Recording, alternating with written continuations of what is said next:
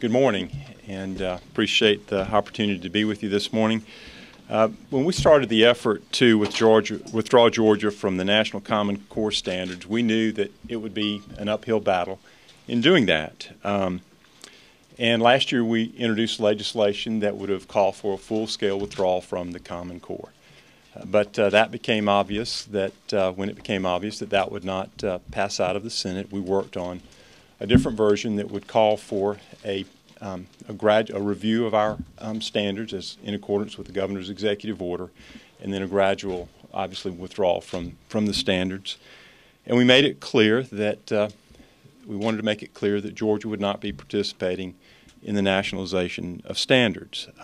As a part of that, we were able to include in that legislation the understanding that during the reevaluation period that schools would have the ability to use curriculum that were aligned with other standards, including the prior Georgia performance standards, which we felt were superior, which were much better.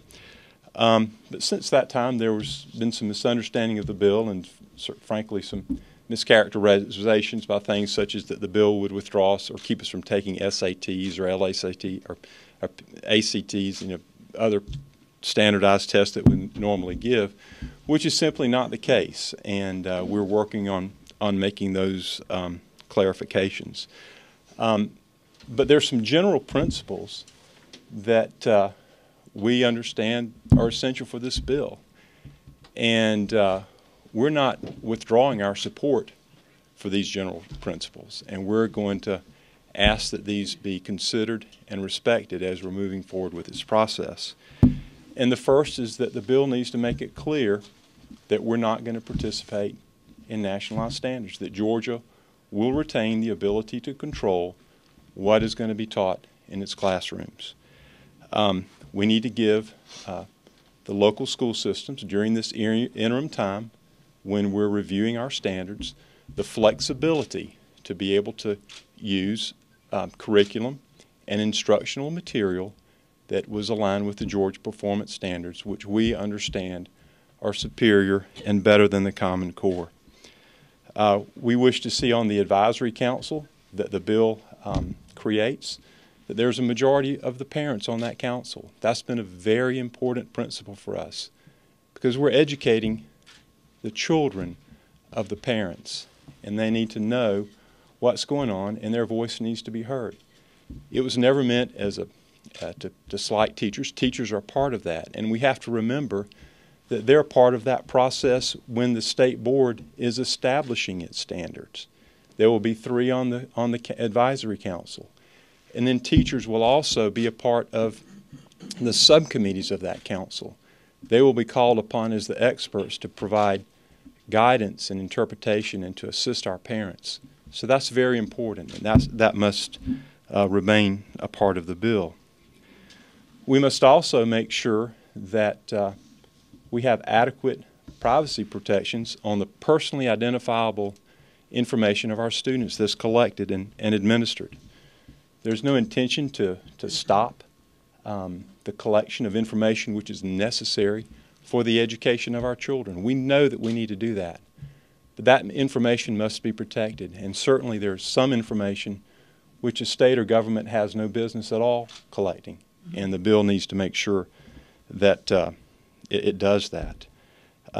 Finally, throughout the process, and although this wasn't in the bill, we had advocated that at least during this transition period when we are reviewing our standards, that there be a moratorium on the consequences of the high-stakes testing for our teacher, because we know that there would not be a perfect alignment between the standards and those assessments. And this would be a good period where we could have a pilot program for that to let the teachers know what is coming, but it's also fair and equitable, and it recognizes that we're in a transition period. There's no need to continue developing standards which are aligned to the Common Core to have assessments, but we're moving on. We're going to be fair to our teachers, fair to our students, and we're going to have good, high-quality standards in this state. That is the ultimate goal.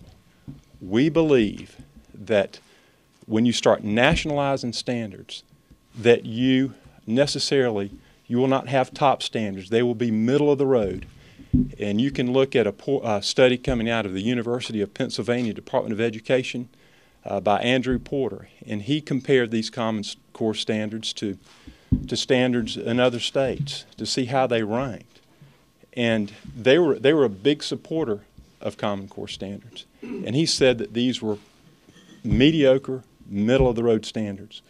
We want more than that in Georgia. We want to be able to look at standards that were the highest in our nation, high internationally, that did well, and take all that information and create it and develop it and make sure that we have the right to determine our standards and that they be the highest standards possible. So we say that to clarify our position and to let everyone know where we are on this and what our principles are and what we're looking for out of this legislation. So just have a few minutes and I'll be glad to take a question or two. Yes, sir.